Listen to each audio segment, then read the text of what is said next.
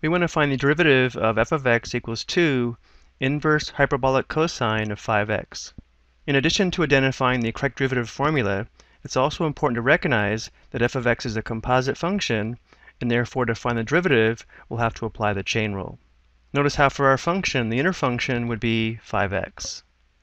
So if we take a look at our derivative formulas, here's the one that involves the inverse hyperbolic cosine function.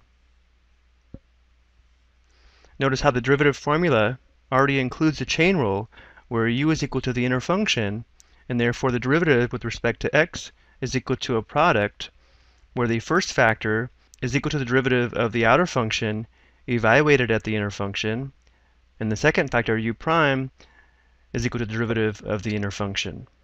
Some textbooks like to write this as a single fraction where u prime is in the numerator, but I like it in this form because it emphasizes that we're applying the chain rule. So again, looking back at our function, we're going to let the inner function of 5x be equal to u. So we can think of our function as 2 inverse hyperbolic cosine of u. So again, if u is equal to 5x, we know we're going to need u prime to apply the chain rule. U prime is the derivative of 5x with respect to x, which would just be 5.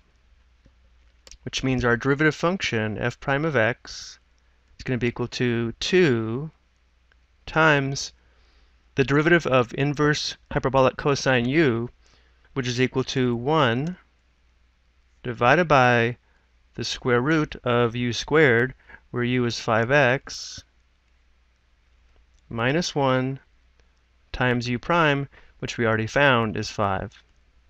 So again, notice how we've applied the chain rule here, where this is the derivative of the outer function evaluated at the inner function, and this 5 is the derivative of the inner function. So let's go ahead and clean this up. F prime of x is equal to 2 times 5 would be 10, divided by the square root of 5x to the second would be 25x squared, and then minus 1. So this would be our derivative function. Okay, I hope you found this explanation helpful.